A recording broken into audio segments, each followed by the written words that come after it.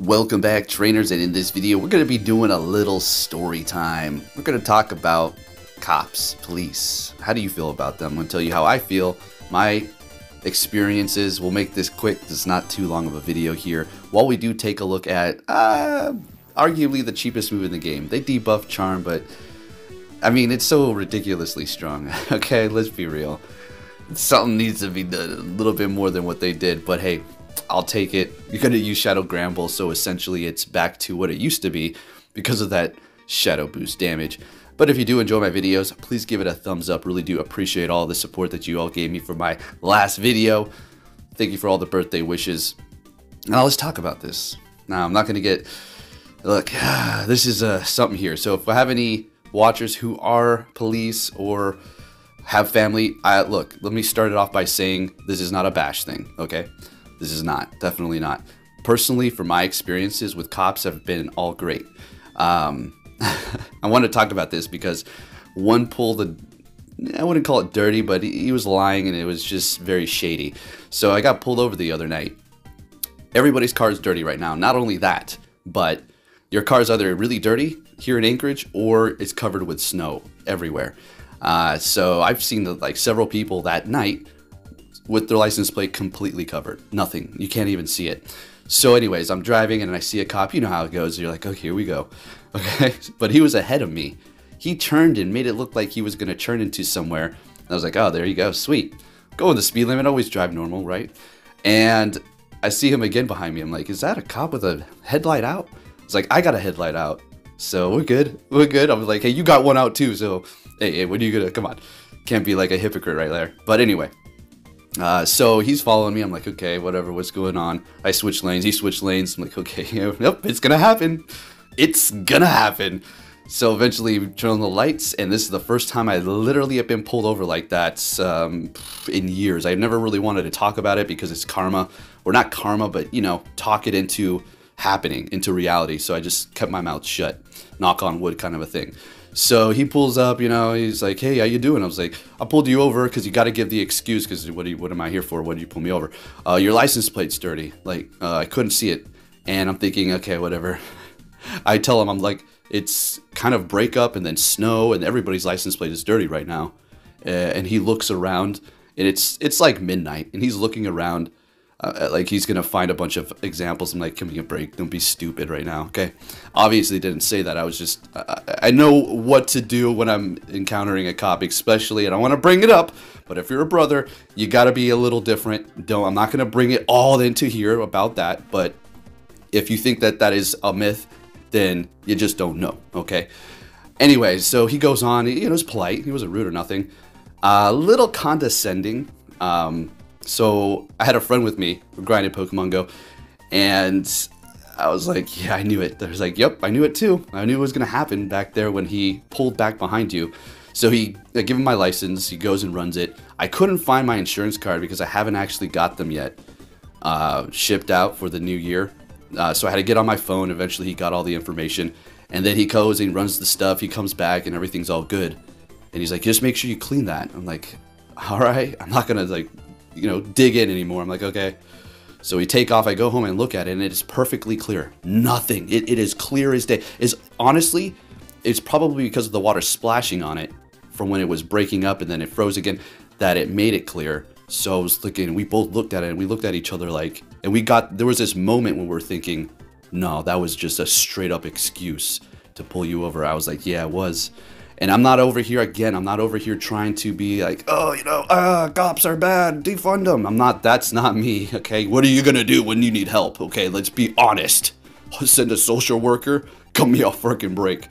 Okay, so all my other experiences usually are great, for the most part. I mean, there was another incident when I was a teenager where I was walking on the sidewalk and the cop pulled up in front of me and behind me, pulled their guns on me.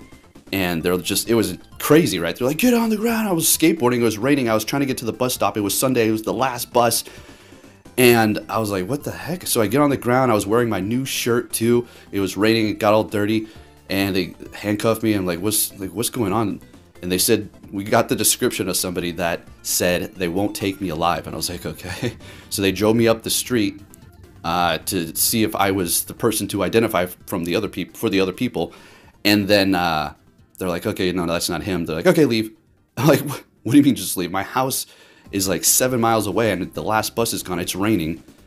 My mom was pissed. They were almost going to push charges, but yeah, they let it go because my family's not like that. So other than that, I mean, it's all been people trying to call the cops on me because they did something so stupid, ridiculous, that I said, okay, I'm calling the cops. And then they're like, I'm calling the cops, because people think if they call the cops first on you, that they're going to be in the right.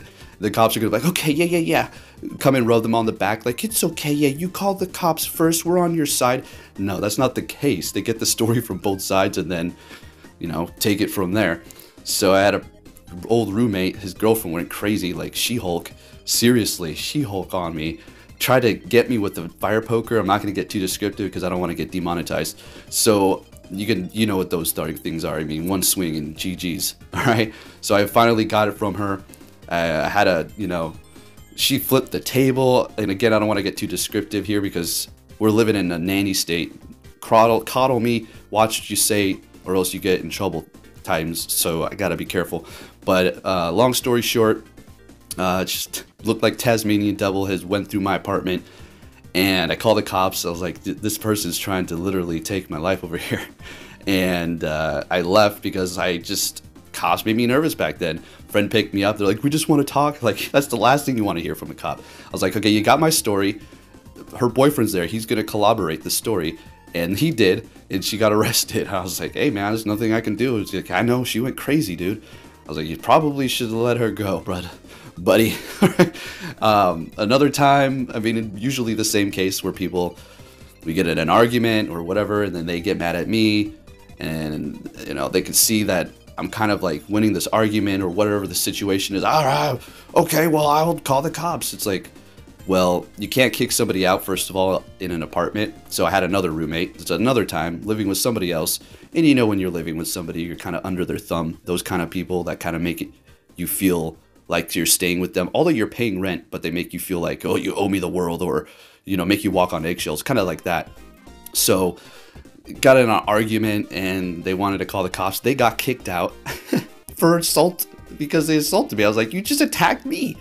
And now you're going to call the cops on me? You're crazy. Like, okay, go ahead. You're going to call your cops on yourself. They got arrested and I was there by myself. I was just chilling like, okay.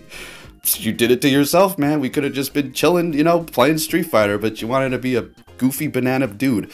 But yeah, that's another situation. So as far as I feel like the brutality and all that stuff, I don't know if I should get too deep into that because I haven't personally experienced it. Because you see all this stuff online and it's just compilations of horrible things, but they don't want to bring you things that cops are doing that are good, right? Because the negative attracts, right? It's all about the negative now. I will say this, and I'm not going to give any description on who these people are and my background and my family. I'll just say I know them. But if you're thinking, well, what about the good cops? They can help. They should expose it. They can't. It's a brotherhood, and they will make your life miserable. Cops can make your life miserable. If you do things like that in these shady districts, he literally just quit because he said, okay, I can't change it. I see how corrupt it is. I'm done. And I'm not saying that's how all of these precincts are. I'm just saying, it's hard to make change happen. So again, I'm walking on eggshells on trying to describe it, but I just wanted to bring you guys a little bit of an interesting story here. But cops are cool. It depends on where you live. If you live in a big city, you're probably going to be dealing with some assholes because, I'm not trying to defend all of them, but it's a big city. You're constantly dealing with nonsense, but there are some crazy ones out there that you need to be careful for. And that's why it's always good to know your rights and always make sure you're recording. I think there's even an app where you can hit it and it starts live streaming and it goes to a cloud. So if they try to get in your phone or something like that, that footage will forever be there, audio and video. So you've got evidence in some cloud there. So just need to get a hold of that. Other than that, I mean, I don't know. Just know the law and go the speed limit. Blend in, baby. That's the best way to be. Just blend in. Do not try to show off and have the flashiest things because you will be singled out. But anyways, hope you did enjoy that random story time. I don't want to get too more into the political side again, because, you know, that's pretty much it. Like, come on, folk, don't be scared, say your opinion. I mean, that's pretty much it. I don't have too much of anything on any side. If I had some sort of really horrible experience multiple times, I'll tell you. That's pretty much it. So anyways, there you go. Hope you did enjoy that little bit of a ramble story time. We haven't done one of those in a while. And I gotta be selective on what I talk about. There's so much I want to tell you all from back in the past when I was juvenile, just running wild in the streets, just acting crazy. But I don't know how much I want to incriminate myself here, so we'll maybe think about that. Okay, look up the laws and all that stuff. But yeah, good times as a kid. Dealing with cops, again, they always treated me nice. You treat them with respect, they treat you with respect. That's just the way I seen it. That's, I don't know. That's pretty much it. There's a lot of people where you can't, no matter what you say, you just cannot. Anyways, let's go ahead and take a look at what we have going on here. This Gramble just met with Giratina after Giratina after Giratina. Let's go. All right. So again, what happens if these, you see what's happening in some of these places where they've taken away funds for the police. They're gone to crap, right? Okay. Take that as an example. I mean, if you had no cops, just imagine how crazy it would be.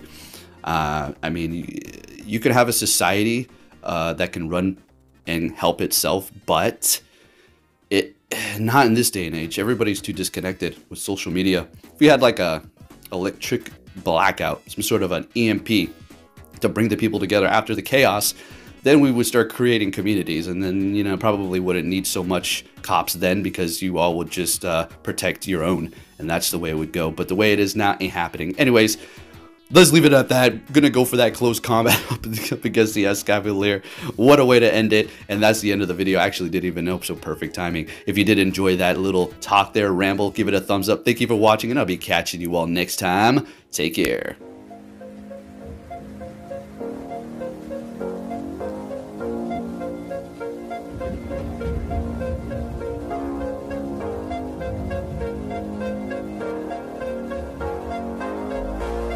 It's out of my hand,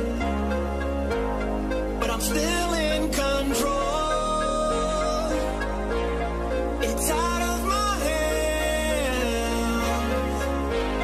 You can never take away the power of my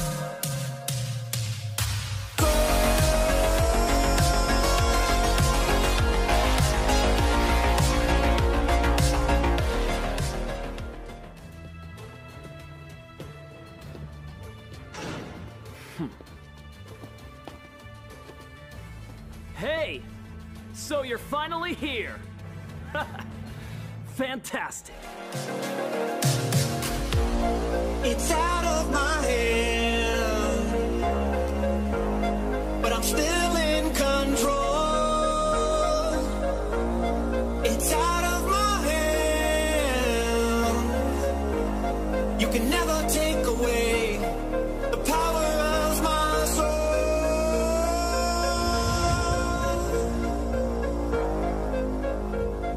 To compromise where you can.